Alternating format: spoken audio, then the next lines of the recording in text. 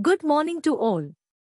News read by Nagalakshmi studying 8th class today. News 18th January 2024 today's special.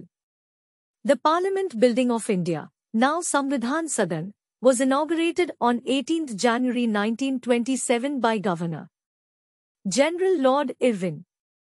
Birth anniversary of a prominent social reformer, library founder, press editor and freedom fighter Nalam Krishna Rao Jayanti, 1881, International News.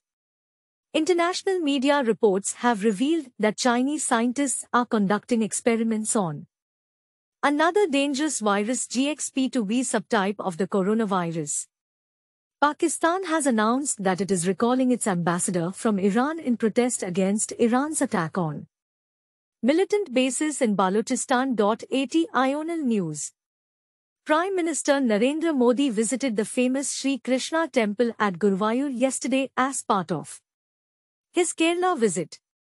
Union Civil Aviation Minister Jyotiraditya Scindia will today inaugurate the 4-day Wings India 2024 airshow at Begumpet Airport in Hyderabad under the auspices of the Union Ministry of Civil Aviation. State News. Yesterday, in a meeting held by the Central Water Power Department in Delhi with the officials of the two Telugu states, it was decided to hand over the joint water projects of Andhra Pradesh and Telangana states to the Krishna board within a month.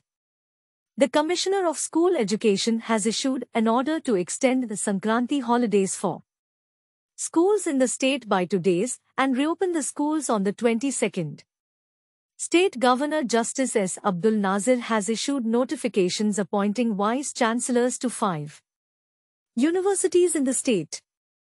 Chief Minister Jagmohan Reddy will dedicate the 125 feet tall bronze statue of Ambedkar at the Swaraj Maidan in Vijayawada at a cost of 44 crore rupees and the memorial garden set up in an area of 18.81 acres.